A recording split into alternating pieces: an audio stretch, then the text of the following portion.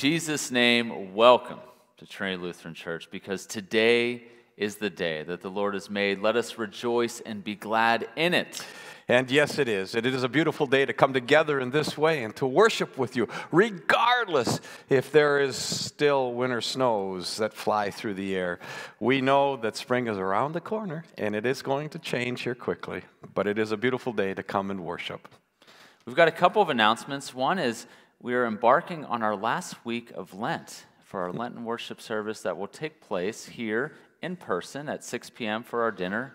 6:45 we'll begin worship, and around 7 o'clock or so we'll have our guest speaker share about how their faith is a part of their life, personally, a part of their family, and a part of their vocation. And this Wednesday for the in-person, and if you choose to Zoom at the same time, we'll hear from Jeff Statham, our police chief here in town, and we're really looking forward to seeing how his faith is a part of everything he does. Exactly. It's exciting, and it's been fun journeying through Lent with these individuals and them sharing their faith with us as it helps us to grow in our own faith as we hear those words.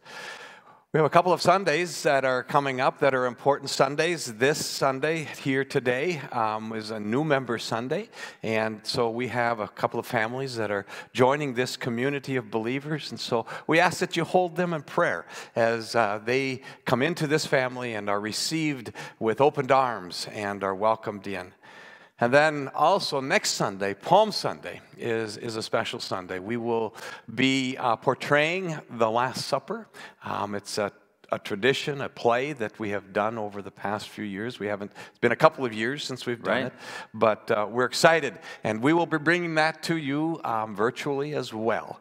And so we invite you to join us a week from today on Palm Sunday and help us to journey of Jesus into the city of Jerusalem, and as they prepare the Passover meal. Absolutely. Well, with that, let us prepare our hearts and our minds for worship.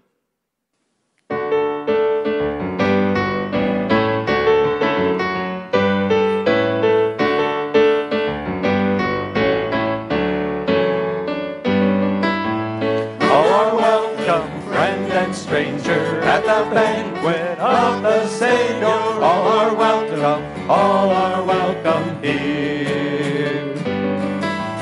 From the woman who comes crying, leaving tears at Jesus' feet, to the man who knows the right way but cannot see, all are welcome, friends and strangers at the banquet of the Savior, all are welcome here.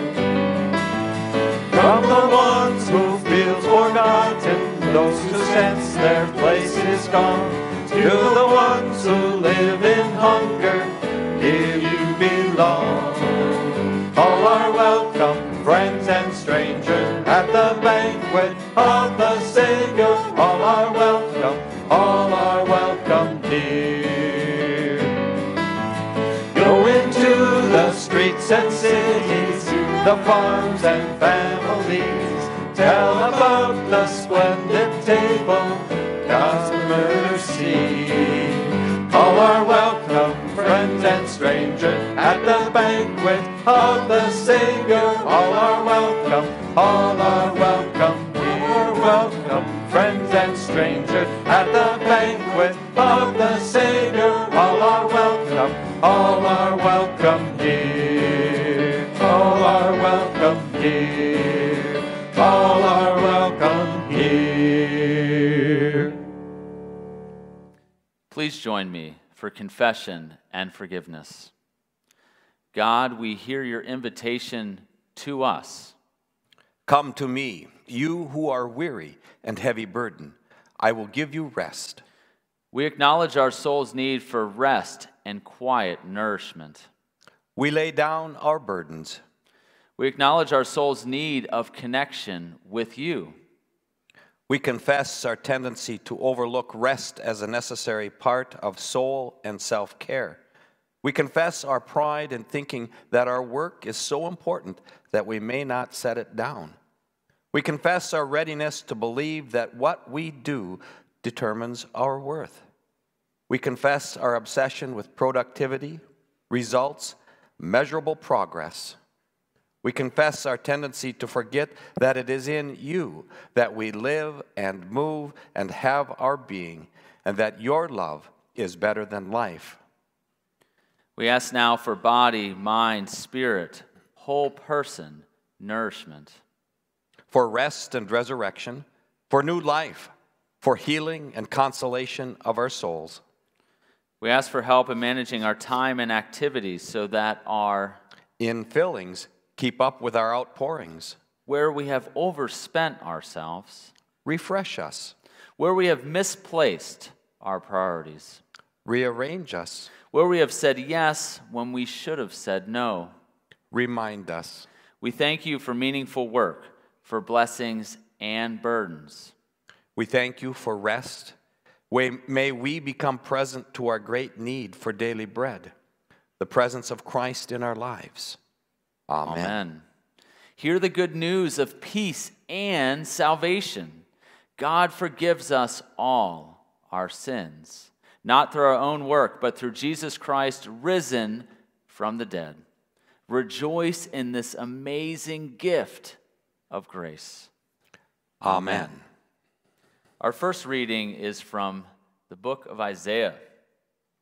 Thus says the Lord, who makes a way in the sea, a path in the mighty waters, who brings out chariot and horse, army and warrior. They lie down, they cannot rise. They are extinguished, quenched like a wick. Do not remember the former things or consider the things of old. I am about to do a new thing. Now it springs forth. Do you not perceive it? I will make a way in the wilderness and rivers in the desert. The wild animals will honor me, the jackals and the ostriches. For I give water in the wilderness, rivers in the desert, to give drink to my chosen people, the people whom I formed for myself, so that they might declare my praise. Here ends our first reading. Our second reading is from Philippians. If anyone else has reason to be confident in the flesh, I have more. Circumcised on the 8th day, a member of the people of Israel, of the tribe of Benjamin, a Hebrew born of Hebrews, as to the law, a Pharisee, as to zeal, a persecutor of the church, as to righteousness under the law, blameless. Yet whatever gains I had, these I have come to regard as loss because of Christ. More than that, I regard everything as loss because of the surpassing value of knowing Christ Jesus my Lord. For his sake I have suffered the loss of all things, and I regard them as rubbish, in order that I may gain Christ and be found in him, not having a righteousness of my own that comes from the law, but one that comes through faith in Christ, the righteousness from God based on faith. I want to know Christ and the power of his resurrection and the sharing of his suffering by becoming like him in his death, if somehow I may attain the resurrection from the dead. Not that I have already obtained this or have already reached the goal, but I press on to make it my own because Christ Jesus has made me his own. Beloved, I do not consider that I have made it my own. But this one thing I do, forgetting what lies behind and straining forward towards what lies ahead, I press on toward the goal for the prize of the heavenly call of God in Christ Jesus.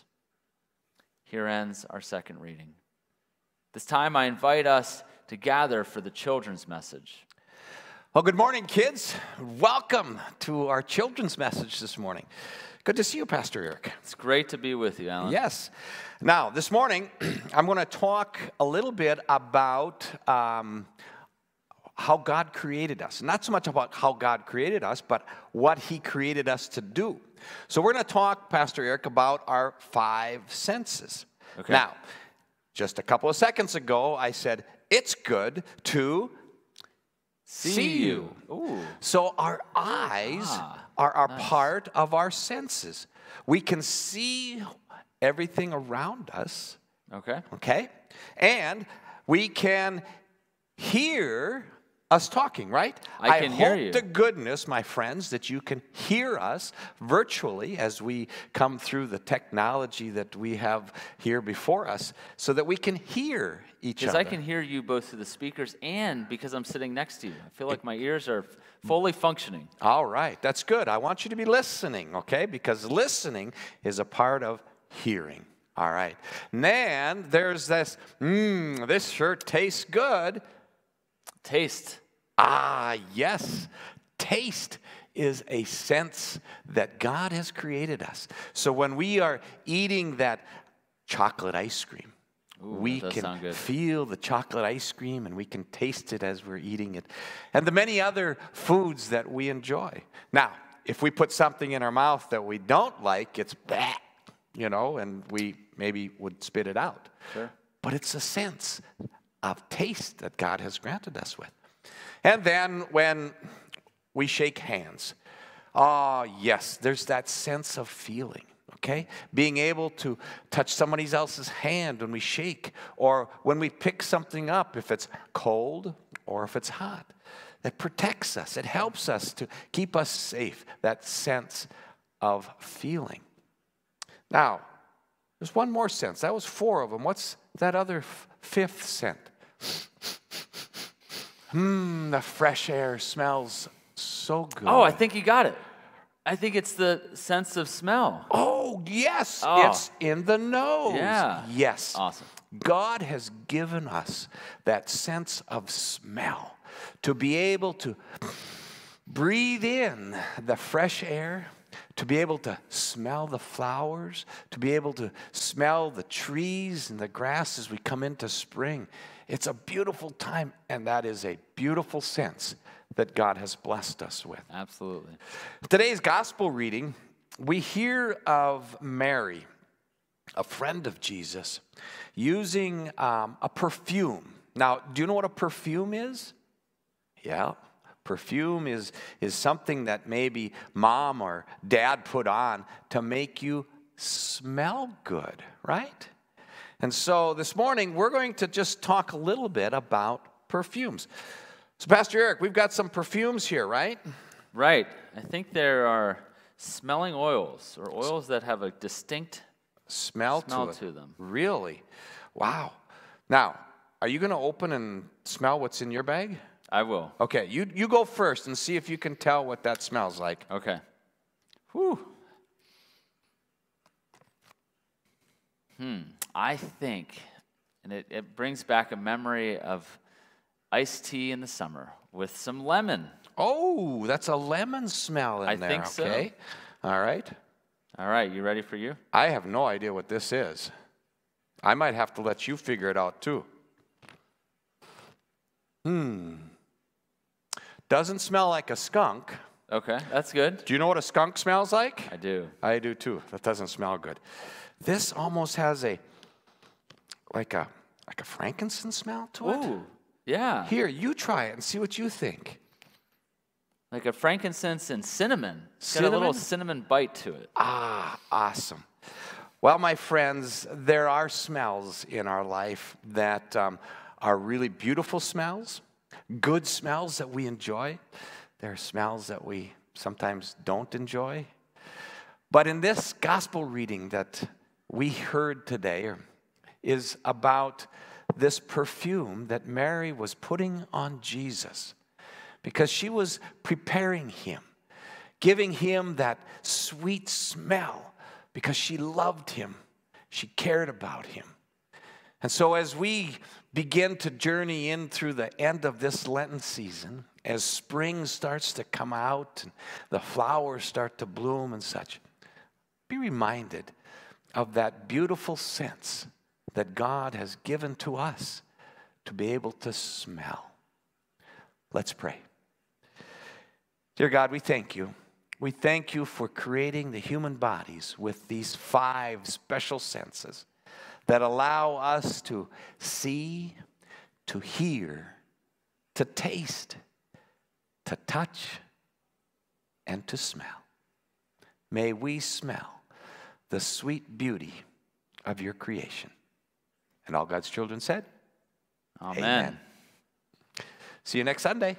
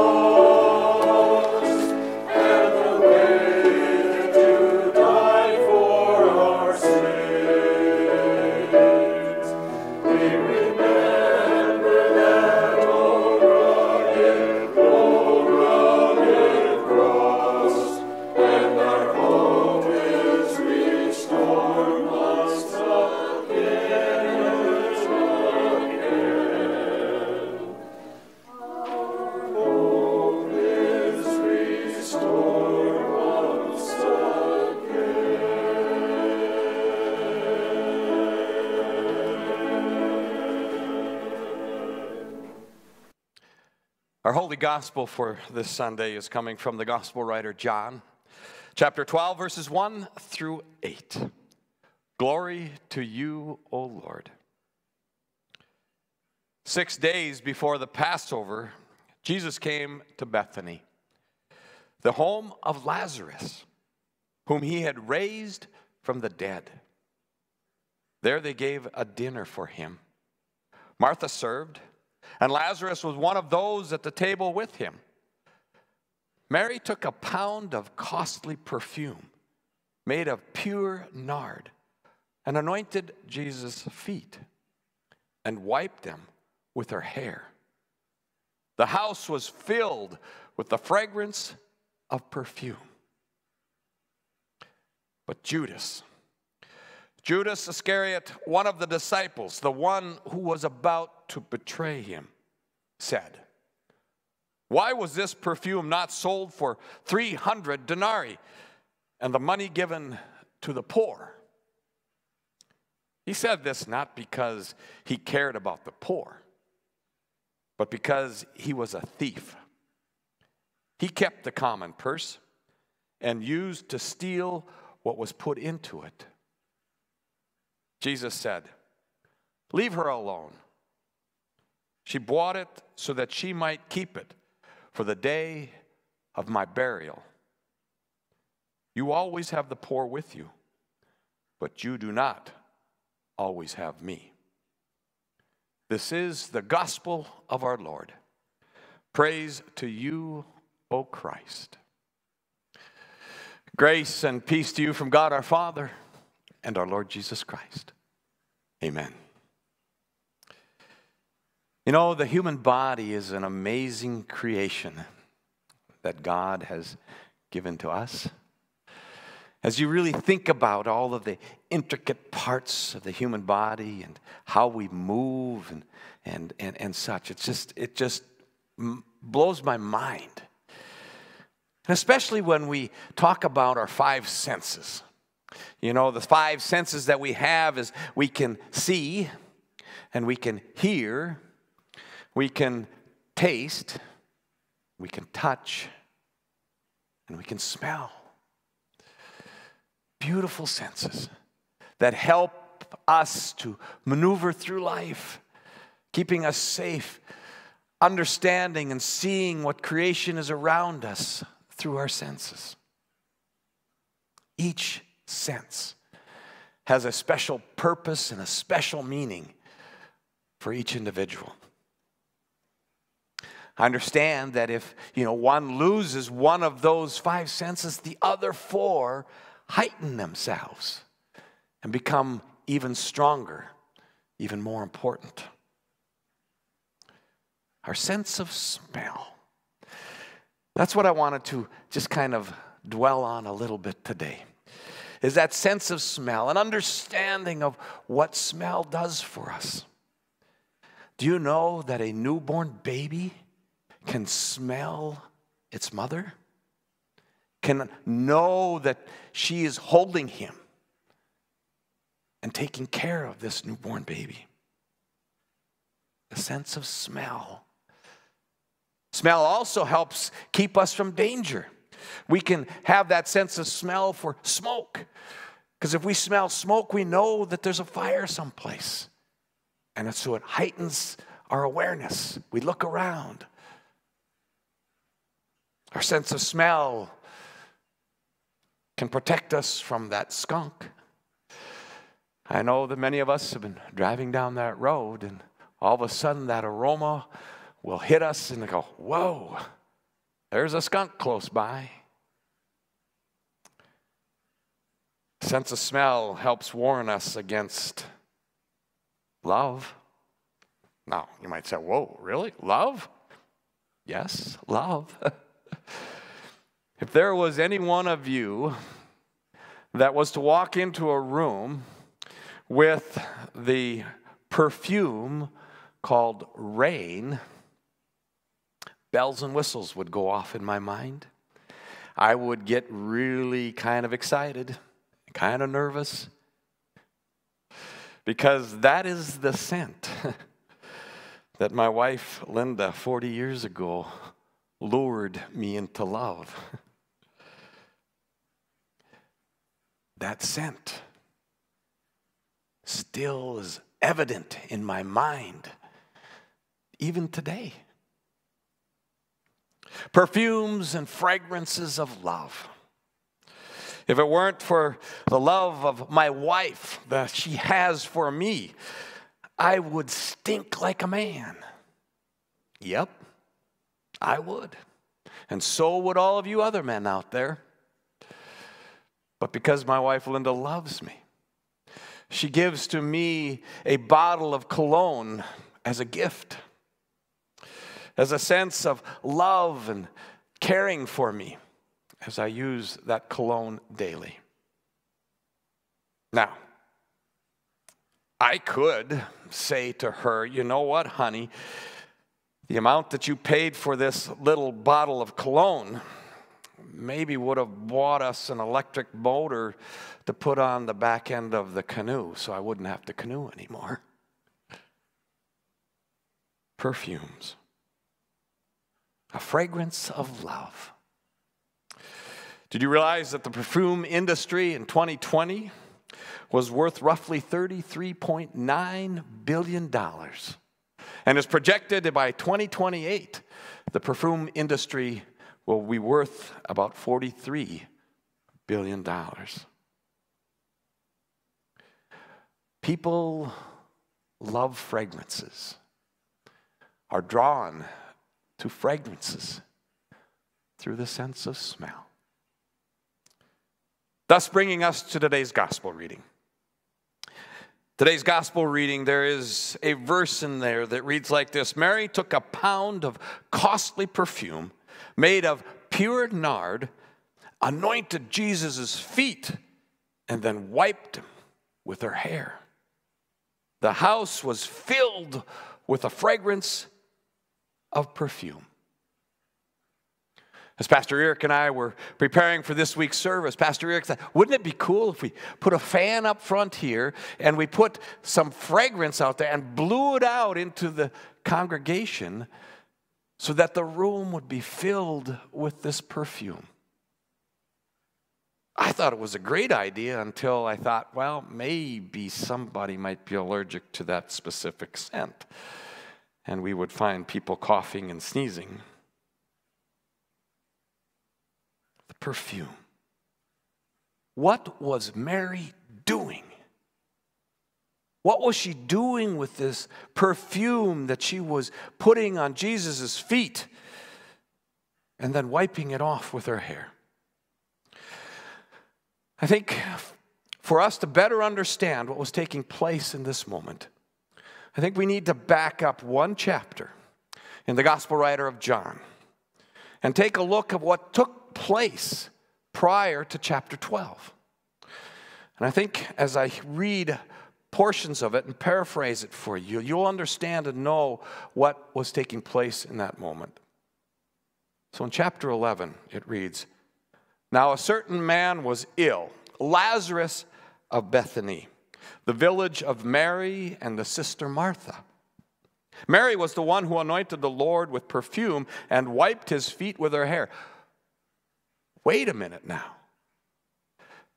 I just told you I'm going to back up and read in chapter 11. And I'm hearing words from chapter 11, what are being said in chapter 12. An act that is taking place in chapter 12. What is the gospel writer John doing here? Well, as a writer, you can look at that and you can say he's foreshadowing what is happening or what is going to happen in chapter 12. And that's what's happening here. So in chapter 11, we are recognizing Mary as the one who anointed the Lord with perfume and wiped his feet with her hair. And then it quickly goes on to say, her brother Lazarus was ill. So the sisters sent a message to Jesus saying, Lord, he whom you love is ill. But when Jesus heard it, he said, this illness does not lead to death. Rather, it is for God's glory, so that the Son of God may be glorified through it. What's going to take place? After saying this, he told them, our friend Lazarus has fallen asleep, and I'm going to awaken him. The disciples said to him, Lord, if he has fallen asleep, he'll be okay.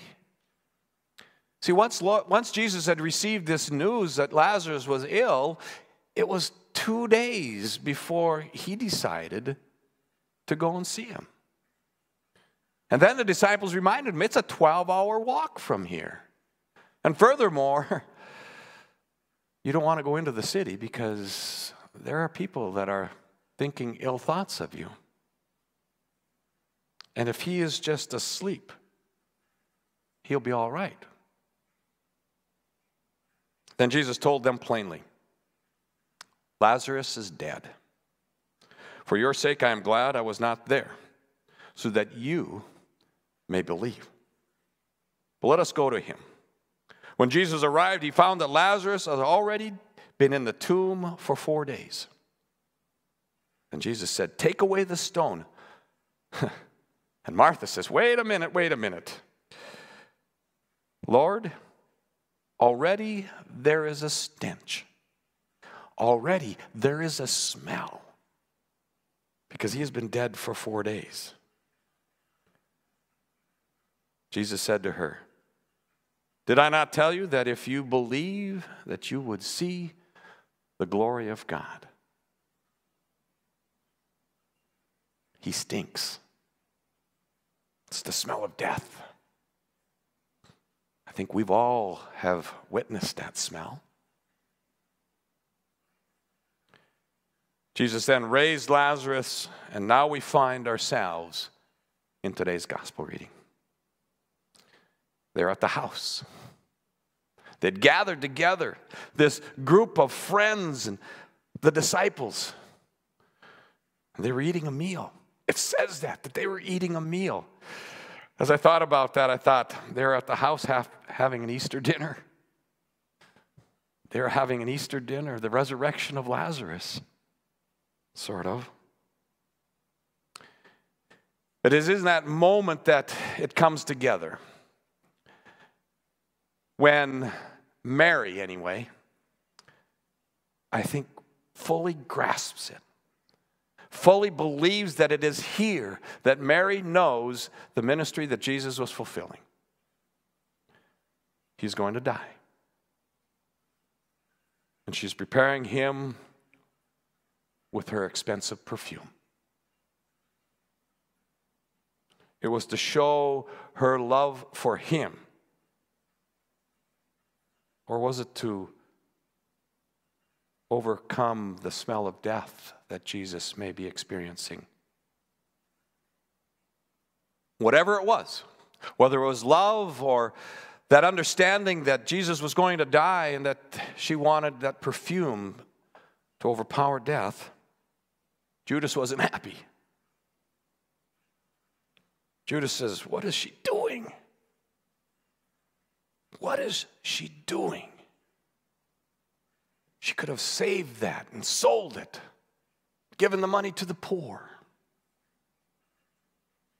What is she doing? I'm going to ask you this question. If you knew that you were going to die tomorrow, what would you do today? If you knew that you were going to die tomorrow, what would you do today? Many of you might be thinking, whoa, that's pretty heavy to think about. Pre-planning a funeral is hard. Planning a funeral after you're dead is harder. Talking about one's own death or even the death of someone that you love is difficult. And many of us shy away from those conversations. We become selfish at a time of death. We don't want to let go. We want to keep going. We want to keep living as we know it here and now on this earth. It may not even be about the fear of death, but more about the separation of death. We become selfish. We want to hold on. How many times do we hear of families torn apart due to the selfishness of grief, an end time of grief? That's what's happening here. Judas thought it was ridiculous for Mary to be wasting this perfume on Jesus. in times of extreme grief, we allow all kinds of emotions to come to the surface. Some of these emotions stink.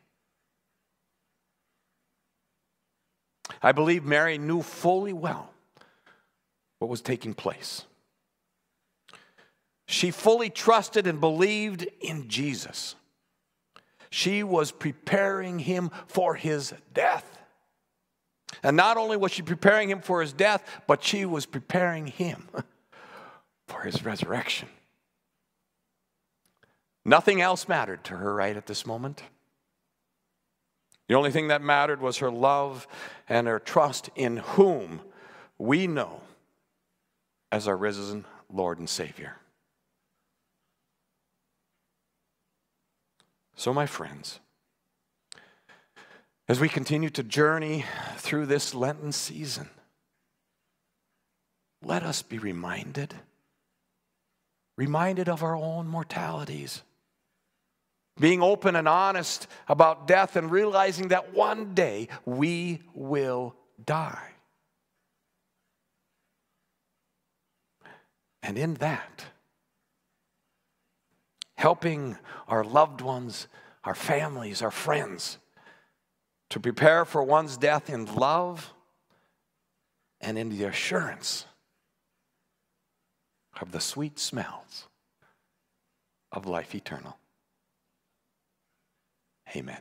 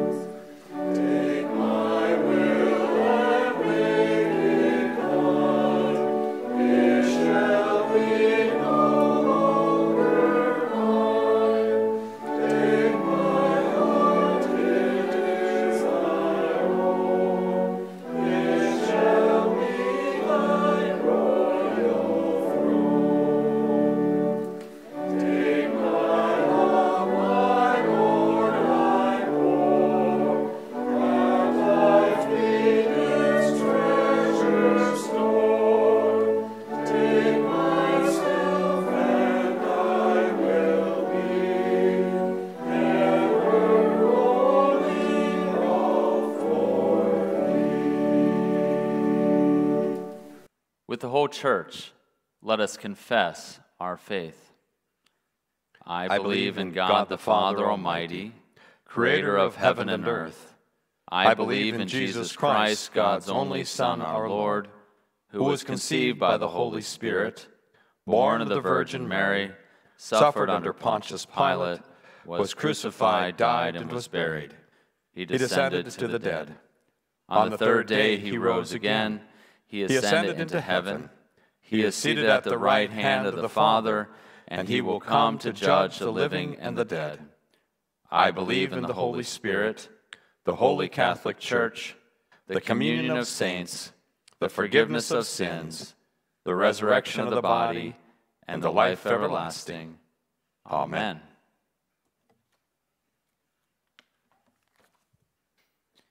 Drawn close to the heart of God, we offer these prayers for the church, the world, and all who are in need.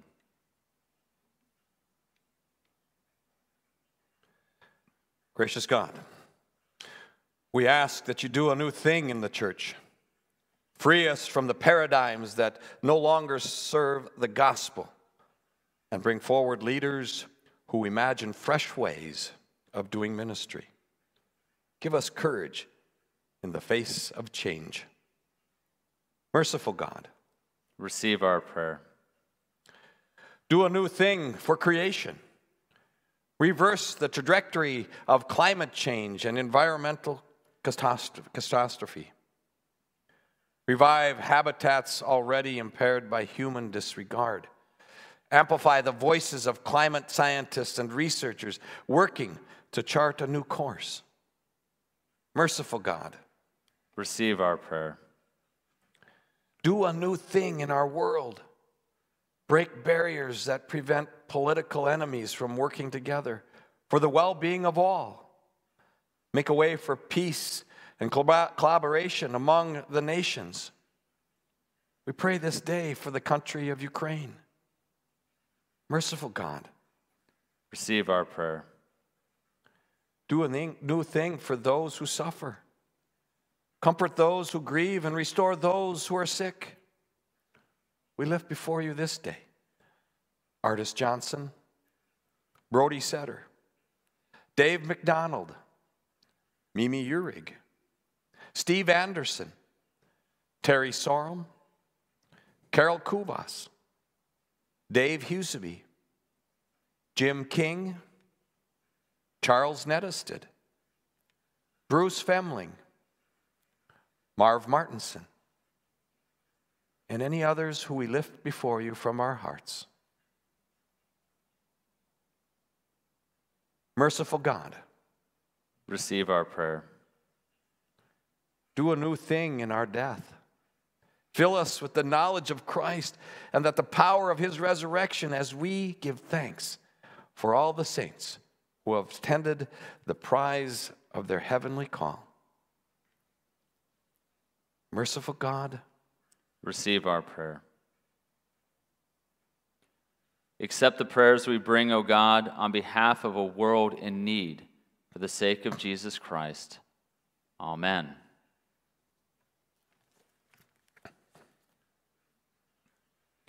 The peace of the Lord be with you. and also with you.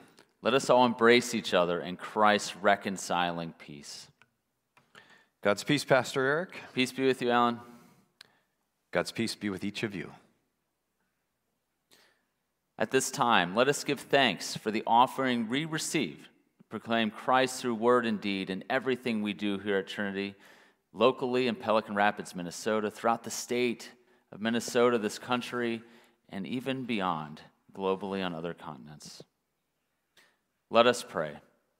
Merciful God, we offer with joy and thanksgiving what you have first given us, ourselves, our time, and our possessions, signs of your gracious love.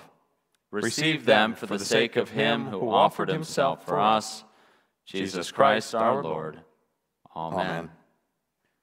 Lord, remember us in your kingdom and teach us to pray.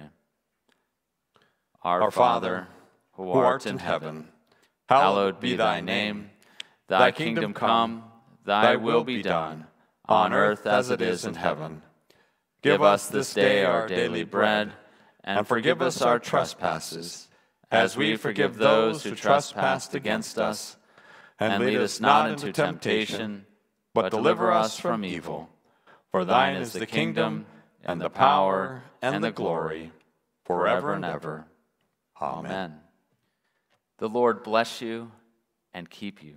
The Lord's face shine on you with grace and mercy. The Lord look upon you with favor and give you peace. Amen.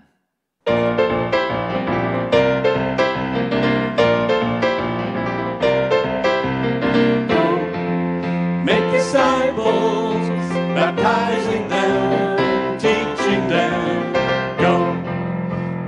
disciples, for I am with you till the end of time. Go, be the salt of the earth. Go, be the light for the world. Go, be a city on a hill, so all can see that you're serving me. Go, make disciples, baptizing them, teaching them. Go, make disciples, for I am with you till the end of time. Go, be the salt of the earth. Go, be the light for the world. Go, be a city on a hill, so all can see that you're serving me. Go, make disciples. Well, my friends, as we come to the close of this service, as we go out into the week in front of us, take a moment to stop and smell the smells that God has blessed us with. I'll go in peace and serve the Lord. Thanks be to God. Have a blessed Sunday, everyone. See you next week. God bless.